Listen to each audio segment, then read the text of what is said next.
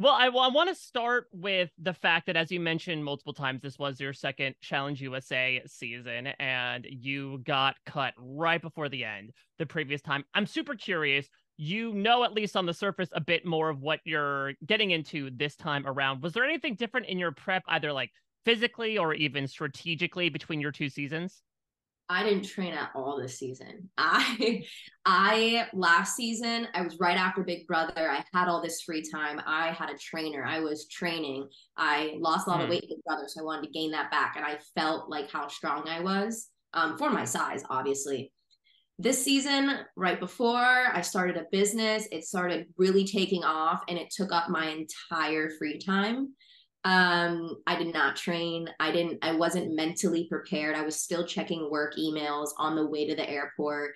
I didn't have that time to be like, okay, I'm doing this and then like physically train. And I definitely saw the difference of like my strength, like physically. So That's so interesting. Well, I'm excited for you to open up a bit more about this thing that really came out of nowhere for us on last night's episode, which is this Survivor Big Brother thing. I know that several people had said in confessionals, like, I'm looking out for Big Brother, but it felt like we got so much Secret Garden, Secret Garden, Secret Garden until this episode. So clarify for me, how much were the Big Brother people truly together in the house? I definitely was very much Big Brother. I feel like if I any of the girls, I would never say Tiffany, Alyssa, or Desi's the exception for me, just because she did season one with me. So like I think there was a lot of people that were very much Big Brother and very much, I mean, Survivor was very, very tight.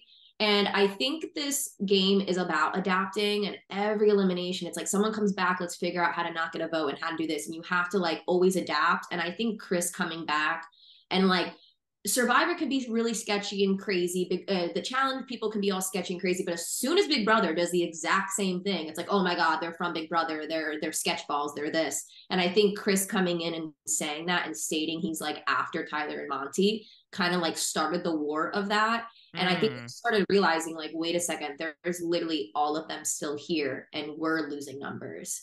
So they didn't show like we had like a Big Brother meeting about it.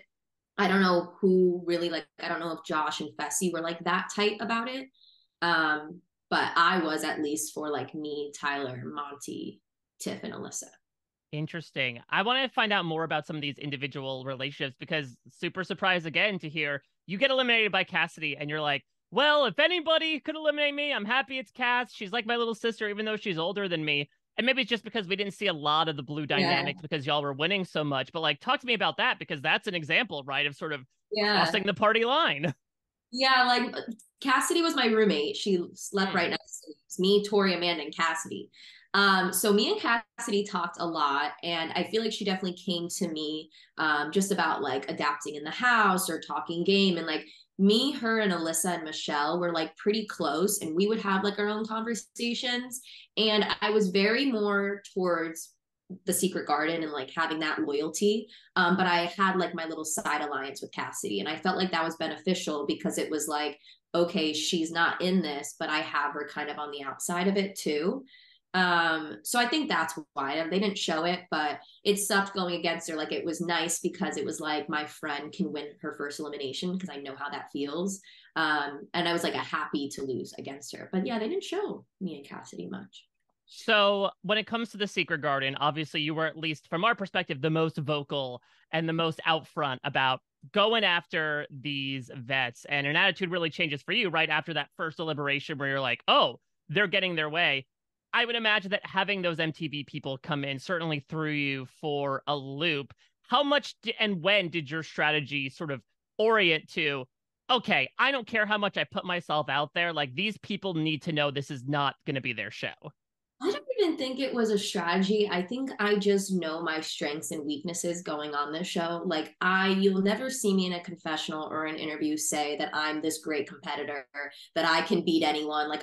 Look at my arms. Like I know I'm not, but what I don't lack is playing the strategic part, because that's just the big brother person in me, and speaking my mind. And like I feel like a lot of people, it's like I didn't get a call back because I made the final. I'm this big competitor. If it was about being the best competitor, this would be the Olympics. Like I know my qualities in reality television.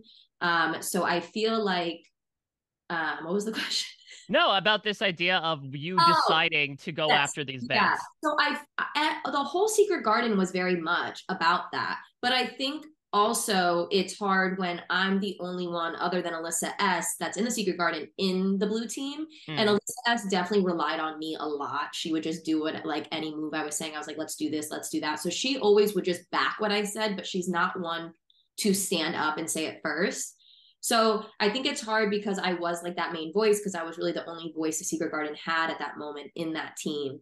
Um, but yeah, I don't know. I just speak Well, my mind, I guess. yeah, well, what were things like after that? Because I mean, you tell Tori to her face, like, listen, this isn't always going to be about you. And you were the one from our perspective to really put in Bananas and Amanda. Were people looking at you a different way, either from a vet's perspective or even a rookie's perspective, as to like, okay, damn, she got what she wanted out of that deliberation? I don't know. I don't know. I know like at least people were like, okay, she's gonna back us. Like Hmm. I know like Monty and Tyler were worried and like Paulie was worried. And it was like, okay, like she definitely had to put in some work for that because Monty was on the table, like Lewis would be on the table again. So I think people at least respected it. Um, I do think it made like maybe me, Fessy, and Corey a little stronger in that aspect too. Um, but I don't know what the vets probably hated me. Rightfully so, but You said in this past episode that ideally you'd like to make the final, which you couldn't do last time, but with your friends as well. Let's say you were able to survive last night's elimination. Was your goal always to get to the end with the Secret Garden, or true to that strategist part of you, are you like, I love him, I can't run a final with him? I think the only exception in the Secret Garden, the only really allegiance, like I will not say their name, is Tiff, Alyssa, and Desi. So Desi can beat me in anything and do it 5 times before I finish my first time. But I still like, I just feel like how Desi went out last season, and we had a talk like walking in of like we owe it to ourselves. Like we've gone through enough last season that we deserve this. You Mm. know, only 3 people got the call back, and me and Desi were super like she was in the final, I was right there. So I feel like I just had this respect for Desi that I just wouldn't want to add a reason, like be the reason or add a part of like a reason to her leaving. Um, so I think I would have started trying to take shots at Survivor just to dwindle down because there was like 5 girls and only like 4 or 5 make the final. So Mm. So when it comes to Operation Hat Trick, was this something you only became aware of truly last night? What was your reaction, no matter what, when you found out that of all people, Tori's random vote was the one to send you in? obviously like we all talk, we all hang out. So I found out she was my vote like months after we filmed. And I was like, okay, being the strategic person in me, I'm like, that makes sense strategically. I wanted her out. Strategically, I put in Bananas. Strategically, this. And then to find out if it was just pieces of paper and it was like a random is like, I can't respect it that much. I mean, strategically, did it make sense in their head? Cool.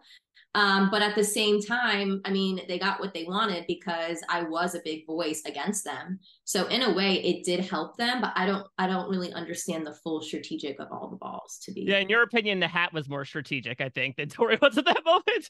I don't know. It just looks like scared. Like I just feel like why don't you guys band together and vote this one person to show like you guys are gonna go after us or something? I don't know. Mm-hmm. Last thing I want to ask is we mentioned several relationships or meetings or things that weren't necessarily shown, but if you could pick one thing that you hoped made the edit, either from a strategic perspective, personal perspective, comedic, fun around the house perspective, what would it be?